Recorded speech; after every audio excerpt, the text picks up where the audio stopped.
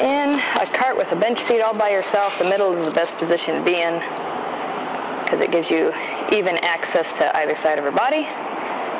All right, so this harness has what's called lines have what's called a pinky loop on it. I've grown to appreciate a cheap little hair tie one instead of a biothane one. Biothane is good, sturdy stuff, and if something were to happen, I don't necessarily want my pinky getting stuck in it. Whereas with a hair tie, the hair tie is going to break before my pinky does, hopefully. Whereas this, maybe not. But that's okay. I haven't had the heart to cut it off yet. So, but what the pinky loop does is it makes sure that you don't have to have the buckle sitting here in your hand as you're holding the reins or the whip. It lets you have a little bit more freedom of your hand, so it's easier to adjust things. So there's a couple different grips you can do with your lines. The one that most people that come from riding is probably familiar with would be what I call this the overhand grip, because the slack in the rein goes over your hand. So you have the line in there. It comes between your pinky and ring finger and goes to her, and then it goes over the top, and your thumb is your grip. This is a good grip, especially if you're needing to keep a real hold of the lines, because there's two bends in it, and therefore there's more friction and traction, and you don't have to squeeze as hard to keep the lines from sliding. So if I were really driving two-handed most of the time, I would have my slack in my left hand and my whip in my right. That way I only have two things in each hand.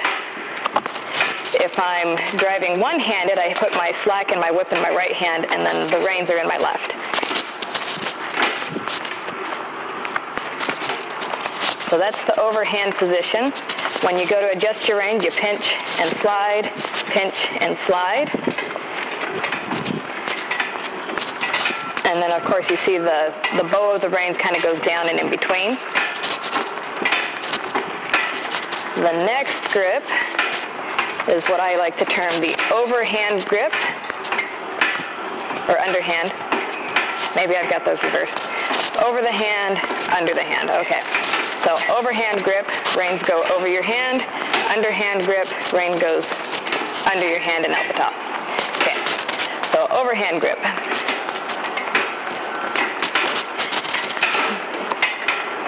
Here I've got the lines just laying over my pointer fingers. I'll often actually have them in between here. This is mostly because I swap back and forth between single and two-handed.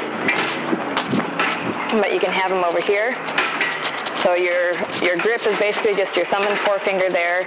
Your other fingers kind of help reinforce, but there's not a whole lot of strength in this grip. It's great for long lining because it allows you to slide them in and out really easily. So when I go to adjust these lines, I'll grab underneath and slide up. I may even grab both of them and then stick a finger between there and slide them up that way. If I put it between my middle finger and my pointer finger, I've got them that way, and same deal, pinch and slide.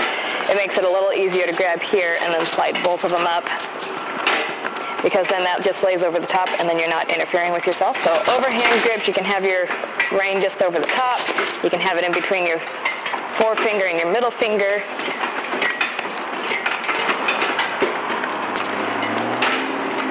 So underhand grip. Typically you do it between your pinky and ring finger. That also helps separate out the whip. So the whip goes all the way through, and then the rein goes between your pinky and ring finger. You can go all the way down, but you see how that kind of interferes with both the whip and the pinky loop. Then we switch to overhand. So driving with two hands, you'll notice it takes a little bit of a skill to be able to use your whip and the reins at the same time. So if I bring her around G, I've got to be able to hold that right rein as I engage the whip on the left-hand side of her. Same thing here with stepping her ha. There we go. Good girl. A little more. Good girl. I got to be able to use the whip without disturbing her face. If I want her to step out on the turn, there's a good girl. Excuse me. I got to be able to hold that outside rein and engage her inside whip aids at the same time. Good girl. Now, I do believe it's a valuable skill to be able to have two hands and use the whip at the same time. I teach my students that way, to use two hands first, because it makes one-handed easier. And there are times when you just want to have one hand on each side of the reins, especially if you're in a moment that you need to fix things now and you need to be quick and effective. So single-handed grips, they vary, and I admit I need to brush up on what all they're called. There's the Coachman's grip, Achenbach, and I think there's 2 or 3 others. Achenbach actually insists on a different type of lines, but anyways, so one, they're almost all overhand grips with the reins coming through the top of your hand. You can do an underhand grip, but for me it's really awkward, and it's not as easy to adjust or to communicate with the horse personally. So here I've got kind of my baseline position. I've got my reins lines between my pointer and my middle finger. I've got my whip all the way through, and I've got my pinky loop. So if I'm going to swap one-handed, I'm just simply going to lay that over there. So see that again? I've got it one in each hand. If I'm going to swap to one hand, I'm just going to lay that over. So here I have the lines in between or around my index finger. And this works pretty good for me, and since now I'm one-handed, I'm going to swap my pinky loop. And this works pretty well for me, and I like it this way. Partially, I started out riding Western, and I would hold my reins this way, so it feels a little bit more natural to me. Some say you should have 2 fingers in between there, like so. The feel of my pointer and index finger rubbing together feels just a little odd to me. It does give you a little bit more separation, so you can kind of grip with both fingers at the same time. But it does feel awkward to me personally. I just need to use it more, I guess. And the other thing I'll do, so here I've got the lines going straight through. When I have them around one finger, I'll often put my left line in between my pinky and index or ring finger. That way, when I go to grab to adjust my lines, they're a little bit more separated versus right on top of each other, and I'm having to split them. So that's kind of why I like this grip a little bit better. So this allows me a lot more freedom of my whip.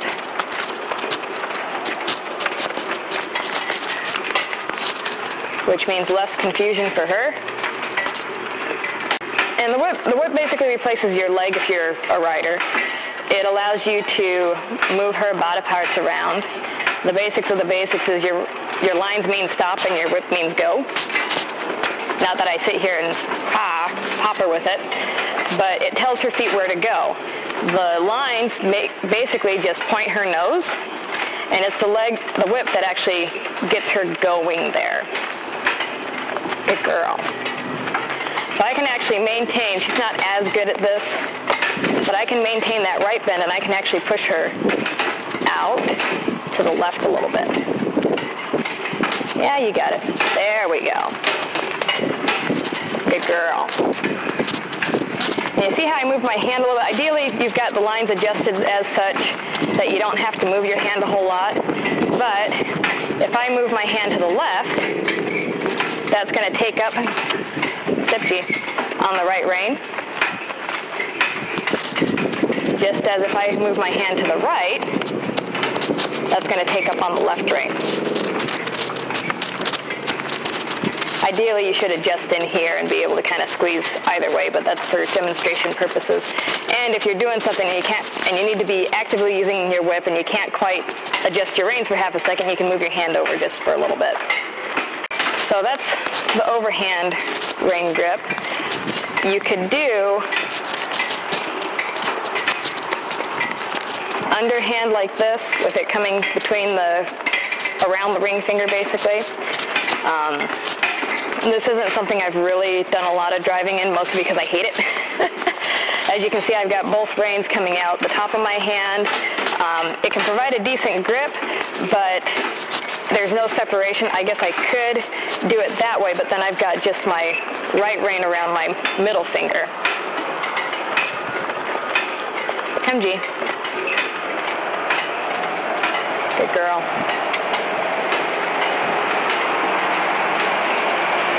So this is not a grip I would recommend. I mean, if it works for you and it's good in your hand, great, fantastic, use what works. But for me personally, this is not a efficient or effective grip for me. Especially this left rein, as I'm trying to let it slide, it gets a little hung up on the other one, and because of the bend that is created in my hand, it also makes it a little harder for it to slide. As I said, with the two-handed underhand grip, that's a stronger, more grippy grip, and it has more friction to it, so it's harder to adjust. So the next grip, we'll start back to our underhand two-hand grip. This would be typically the base position, and then what you would do is you would actually just lay this one over the top. So you've got the lines coming out of either side of your hand. I used to use this one a lot until I started getting some hand fatigue issues, and then I swap back and forth. I still use this one a lot when I'm ground driving, because it gives you a little bit of space there, and all you got to do is kind of move your wrist back and forth to affect each side of her face.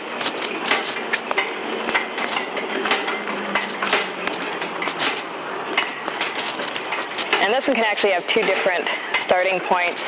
One would be a complete overhand grip, and then you just lay it over there. Underhand. I'm getting my terms confused. So underhand grip, and you just lay it across. Or you'd have your left hand underhand and your right hand over the hand. And then when you go to do single, you just lay it over that way. And that's actually just a little bit easier transition, so you're not having to open up your hand as much. Come ha, Dolly. And this one also makes adjustments fairly easy. It's a little bit grippier than the straight overhand grip, because you've got a bend here and a bend here as the lines come through. And you can also put that thumb on both lines. But the advantage it has over the completely underhand one is that I've got separation of my tail ends of the line, and it makes it easy to pick which one to adjust.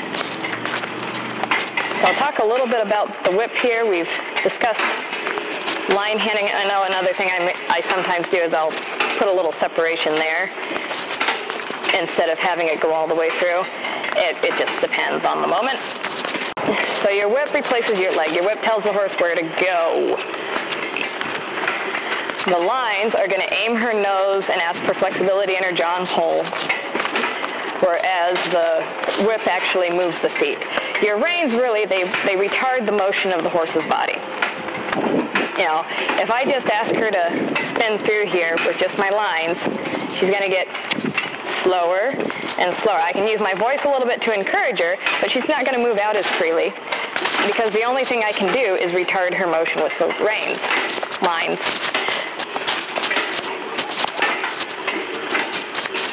Come ha, Dolly. There's a good girl. And she's doing a decent job of just coming off my lines here. But you notice, if you watch her hips, see how much she's rubbing against that shaft? Ideally, in a good pivoting turn, she should stay mostly in the middle. Good girl. And not be rubbing her hip against that shaft so much.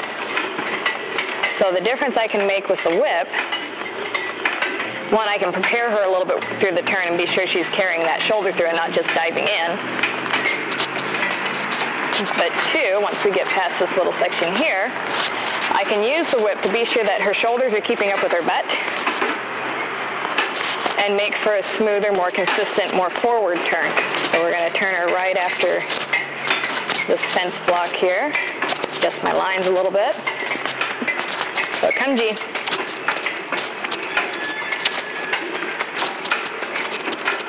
She's still leaning on the shaft just a little bit. There we go. Kanji.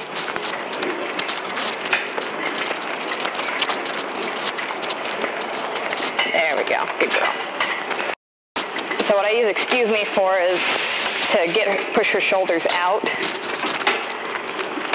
So I'm holding my right one, playing with my left one. Excuse me. There we go. Good girl. Excuse me. Yeah. There we go. Good girl. Excuse me. Yeah, I know. It's hard. There we go. Good girl. So typically when I'm using my whip, the shaft part of your whip should be long enough to be in front of the hip strap.